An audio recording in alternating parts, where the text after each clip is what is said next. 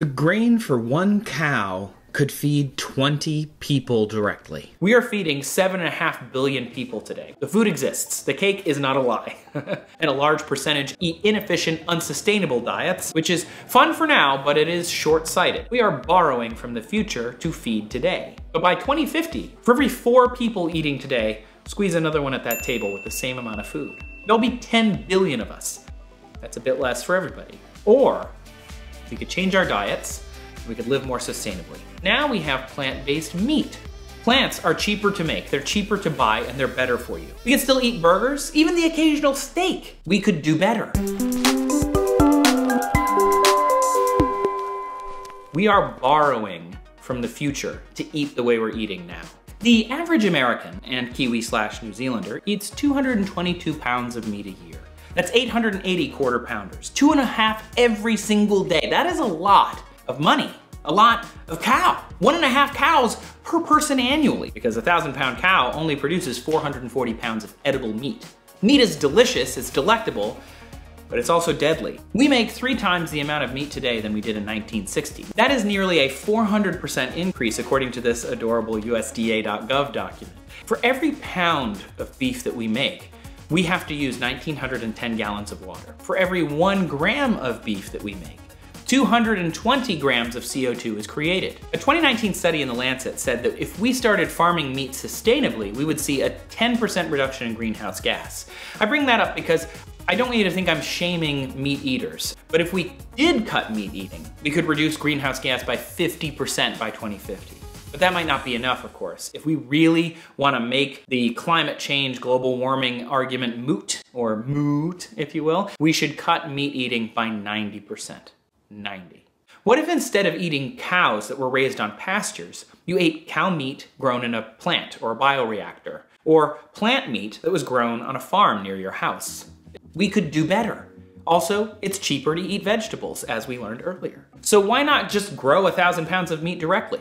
There's this stuff called synthetic meat. You may have heard of it as lab-grown meat or in vitro meat, cultured meat, and it's created by, quote, painlessly harvesting muscle cells from a living cow and then taking those cells and culturing them in a bioreactor. There's a study by Maastricht University that talked all about it. The cells begin to divide from 1 muscle cell to more than 1 trillion. Once they're cultured, they can take those natural cells and they will merge into myotubes of about 0.03 millimeters. And myotubes are then placed in a ring around a column of gel, and the muscle contracts to cause them to grow, and the muscle tissue turns into the same stuff that you would find in an animal. And with enough of these strands, we get meat. With no slaughtering, no harm to the animal. 1 tissue sample from a cow can yield enough muscle tissue to make 80,000 quarter pounders. If you want to continue eating meat, maybe this is a way that we can get sustainable meat production. In 2013, when I first reported this, it was $300,000 per patty, but it might be $5 in 2021. Could we leave meat behind? Or at least the way we think of it now? According to The Lancet, another study there, if we switch to plant-based diets, we're gonna cut greenhouse gas emissions also by 80% to 2050. Remember, 80%. Plant-based doesn't mean we can't eat burgers, because now we have plant-based meat. Essentially, it's plant-based proteins, fruit and vegetable-based colors and flavors that are processed in such a way to get the texture of meat. And a plant-based meat study by the University of Michigan found that doing meat this way produces 90% less greenhouse gases, 46% less energy use, and 200% less water use. It's not exactly healthier than meat, but it's better for the planet. Come on, 1 challenge at a time, right? It's still 2 to 3 times per pound to make plant-based meat in terms of cost. Beyond Meat's chief growth officer, Chuck Muth, told Vox, first, you have to make a great product, and then second, you have to make it nutritious, and then third, you make it affordable. But that's not all.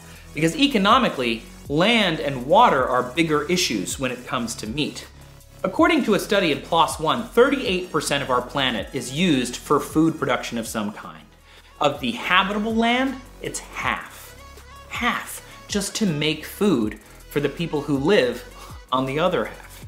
Meat takes up more space to build, to make, than plants. Plants don't roam around, they're more compact, they can be grown in cycles to keep the soil healthy, and we don't have to grow a bunch of plants to feed to the plants to make food. You just grow them the first time. A third option for protein might be insects. I've done it, it's totally normal. You get far more yield, they're super efficient organisms. It can be a bit off-putting, cricket legs can get stuck in your teeth, but you can make them into protein powders. You can put them in all sorts of stuff. Now we're back to that pill food that I mentioned earlier. But either way, food needs to be rethought, and alternative meats might be a good option. Either way though, pill food just sounds terrible. Can I just say this? I love food shows, I love documentaries and food television, I love it all. But pill food, so unappetizing from a visual perspective. If you like food, you should watch The History of Food. This show explores the hunter-gatherer lifestyle that created the evolution part of evolution economics and classism that I mentioned earlier, and it's in one of those big budget amazing documentaries on CuriosityStream, which is so good. Use my link curiositystream.com/trace right now during their holiday sale, and you're gonna get CS for 12 bucks for the whole year. That's $1 a month, the same price as a $1 cheeseburger. If you find you're sort of full up on food stuff, you can hop over to global warming, physics, under the sea, space exploration, they have got it all. Plus, with my promo code here, you can get CS and you'll get Nebula for a year too. Maybe you've heard me talk about Nebula even in the previous episode. It's so great, we got nominated for a Streamy, and it's a streaming service that I helped start with other thoughtful, curious creators, and if you join CS, you get Nebula for free, and by joining, you directly support creators like Jordan Harrod and Renee Ritchie and Patrick Willems and T1J, all sorts of amazing creators. It takes away algorithms and recommendation engines. You just get to watch our videos. And remember, we own the service, so joining supports me and them directly. It's a win-win. Some creators even upload special Nebula-only episodes just for you. So again, $12 a year, $1 a month thanks to their holiday sale. You can get CuriosityStream's big budget documentaries, and you can watch us over on Nebula. Only a buckazoid, and thanks. So Harvard did this study, how to feed 10 billion by mid-century, and they looked at all sorts of different ways. It was like a big think tank. It was a super interesting panel, and you can use technology to make farms more efficient. We're doing that now, but not doing it in a sustainable way all the time. You can reduce food waste, which is a big deal. 40% of our food is lost from farm to table. And then of course, once it gets to the table, we waste a significant portion of it in the West. But the biggest way that we can affect the problem with our food systems is that we need to change our eating habits. We need to eat more fish and more plants and less red meat. But how many people could we feed? Like overall, if we were to do everything right, what is the upper limit? Our planet is one little speck. You can't feed everyone forever. More on that next time. Thank you so much for watching this episode of Una Dos of Trace and this series all about where we're going with food and what's going on with our food systems. Make sure that you subscribe for all the episodes. This was episode 3 of 5. There's still 2 more. Make sure that you check me out over on all the social medias. I have a Patreon. You can, go and join, follow, like, subscribe. Thank you so much. Happy holiday. And 2020 is almost over, thank goodness. I am Trace. I'll see you in the future.